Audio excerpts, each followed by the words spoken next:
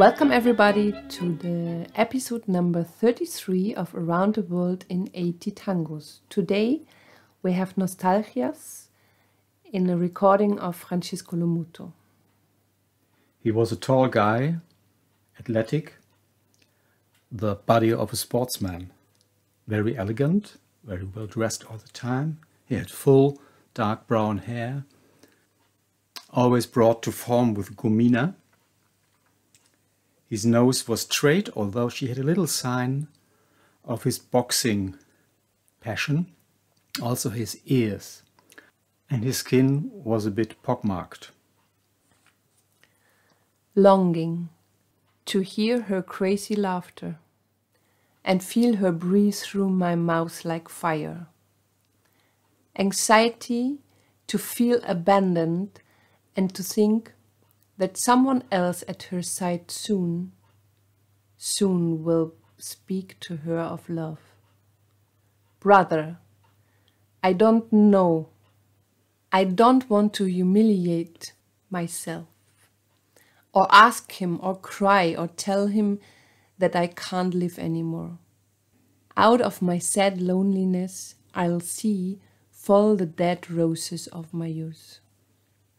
So we are talking about Juan Carlos Corbillán. The description I gave at the beginning was given by Enrique Cadícamo, the lyricist of the song called Nostalgias. The recording was made 1936, 5 days after Miguel Caló did the first recording of this number. And the pity that Corbillán never recorded this by himself. That's true. He had very few recordings. He made only a dozen recordings in 1928 and some like 6 in 1944 in between. Nothing more. And he grows up in Bahia Blanca. He was not born in Bahia Blanca, but he grew up there with his family, and he soon felt affected by the piano, which was played by his sister Dolores. And they had a Steinway, so it was a very good instrument. And soon he went to the Conservatory Antonio Williams, a music school, where he finished as a piano teacher when he was 15. And he met somebody really, really important in the tango scene there. Yeah, also studying at this conservatory was Carlos Di Sarli. And they met there and became friends. Yes. When Di Sarli had the wish to go to the Navy, to become a seaman, Corbillán convinced him to stay with the piano. What a good idea. Luckily, yes. And this is really, really a famous piece. So many, many orchestras recorded this.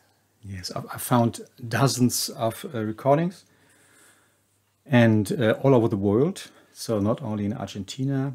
Caló alone recorded it twice. Interestingly, Canaro didn't take it. He recorded every tune he could get, but not this tune. And this says something about the complexity of the music of Corbillán. Often his compositions were rejected by producers or directors because they considered it as too complex for the audience. And there is a really nice interpretation of Lucio de Mare with his piano. Let's listen to this.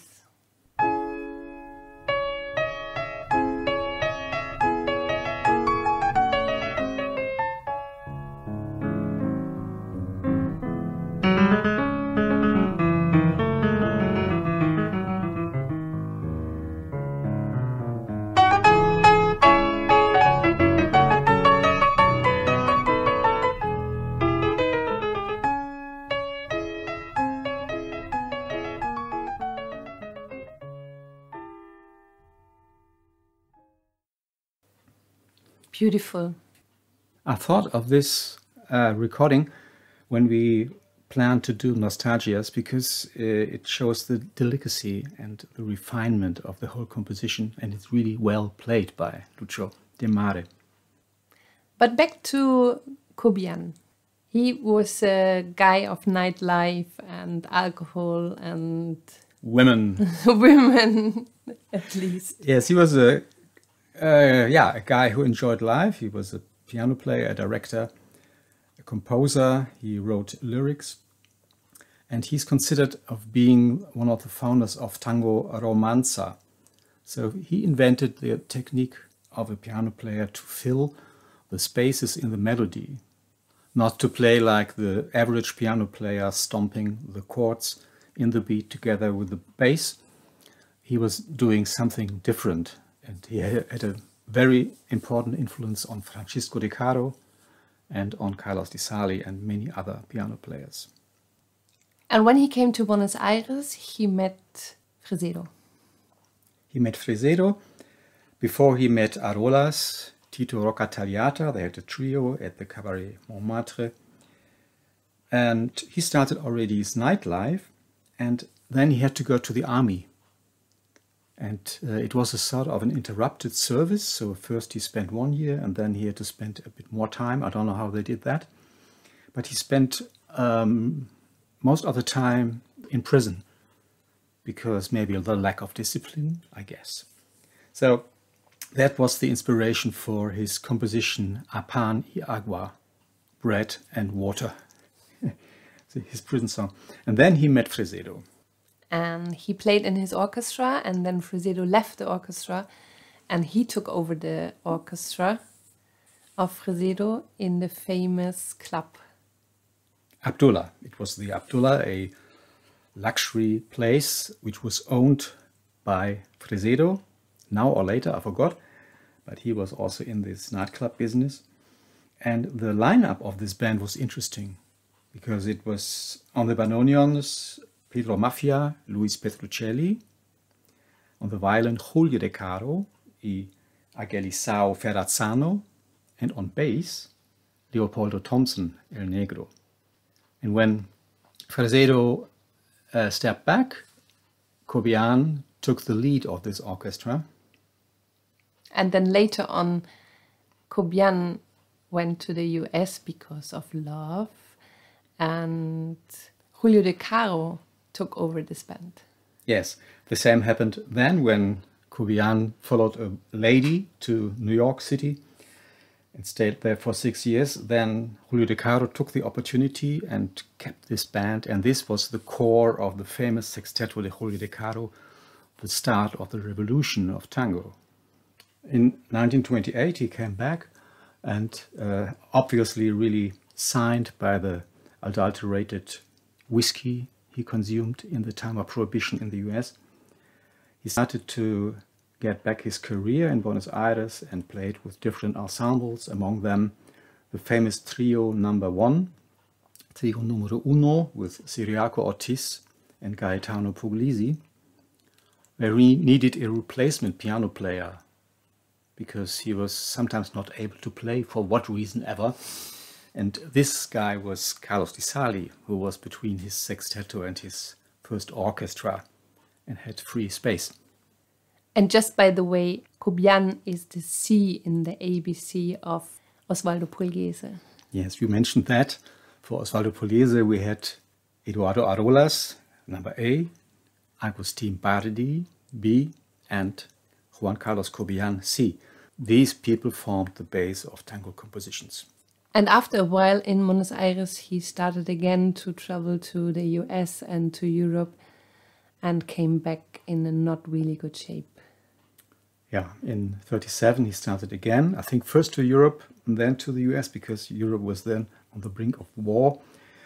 Anyway, in 1943 he came back, health, money, all that stuff. Then in 1944 he had a short recording period, 6 recordings as far as I know, not much. And then he retired and died lonely. In 1953 he sat in the arms of Julio De Caro. I think this is a metaphor that he was present while he was dying. That was the end of poor Juan Carlos Cobian. I want to numb my heart, to get rid of a crazy love affair which is suffering more than love. And that's why I'm here. Erase old kisses in the kisses of other lips. If your love was a Mayflower, why is she still my cruel grief? I would like to drink a toast to us. to forget my obsession, but the more I remember her. Maybe Kadikamo were thinking of his close friend Kobian when he wrote these lyrics. We can be sure of that. More about Kadikamo, Lomuto and Jorge Omar in another episode. This was episode number 33 of Around the World in 80 Tangos. Today, Nostalgias, recorded by Francisco Lomuto. The singer was Jorge Omar. Music, Juan Carlos Corbillan. Lyrics, Enrique Kadikamo. Thank you for traveling with us through tangos we love, and we hope you enjoyed. This was Daniela und Raimund, Tangomundo, Berlin. Take care, stay healthy. Bye bye. Nostalgias de escuchar su risa loca y sentir junto a mi boca como un fuego su respiración. Angustia de sentirme abandonado y pensar que otro a su lado pronto, pronto le hablara de amor. Hermano, yo no quiero rebajarme, ni pedirle, ni llorarle, ni decirle que no puedo más vivir. Desde mi triste soledad veré caer las rosas muertas de mi juventud.